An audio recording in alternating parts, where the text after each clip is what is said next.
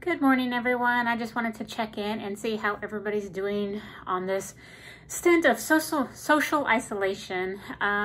Yesterday I talked about providing more education. So last week I did a blog post before all of this stuff came about, talking about tips to take better pictures of your kids during spring break, and I think that's a good place to start right now. I think everybody's going to be around their kids more, around family more, and it's just a good time to connect with them, which is something we should probably do more of in general. So let me give a few quick tips. The number one thing I want to talk about is lighting. Lighting is very important. If you avoid the midday sun, that's when the sun's straight ahead and causes harsh shadows on the face, and that's never very flattering for anybody. So you always want to watch the position of the light. Generally speaking, you want the light at your back. However, that causes shadows in the face. I figured I'd give you a good tutorial right now on lighting, and this applies to any camera or iPhone or anything else. I'm recording on my iPhone right now. I've been in Corpus dealing with some family issues and stuff like that. I'm happy to report my dad is cancer-free still, which is very exciting news, which is why I've been in Corpus dealing with that. Once I get back home to Austin, I will be able to do a little bit more. So I'm in a hotel right now on the bayfront in Corpus Christi because the hospital is right down the street, but it's a perfect place to give you an example of lighting. So right now the patio window is off to my right, and the room is this way, and it's dark that way. So let me show you.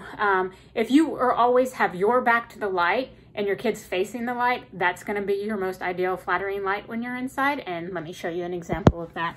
So that's me backlit, and you see how dark I am, versus if I spin around and the light's in front of me, it's much better lighting, and it just is more flattering.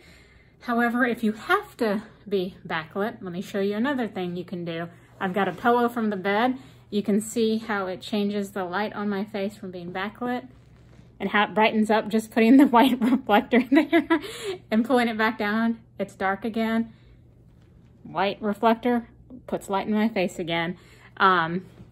So that's something quick and easy you can do with anything, having a reflector that way. A few other tips and tricks. Sorry, I wanted to talk about, don't ask your kids to pose. They don't like posing. And I do this with all my clients. Play with them. Let them play. Let them do what they want to do. When they're doing that, they're happy. And they give you the best expressions. You just have to be quick to capture them. And that's a whole other story and topic in and of itself. If you're photographing little kids, get down on their level. Sit down on the ground, lay down on the ground. I get dirty anytime I go to a session. That's nothing new. Get used to it. Kids are dirty and they love playing with everything on the ground. So that's always something else. And just have a conversation with them. Talk to them while they're playing with everything. Ask them to show you what they're doing. And it usually puts a smile on their face, and it's a great way to capture expressions that way.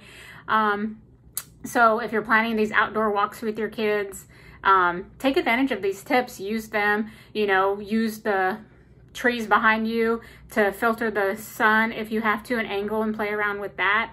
And there are plenty more things. I can go in more detail. If you have any questions, let me know. I'm here, and I will start getting into more camera details and stuff like that, because I've been asked about that a lot, how to use the camera and settings on the camera, and then more photography tips in general. But I hope this is a good start. I hope this helps you out. If you have any questions, leave comments below, message me.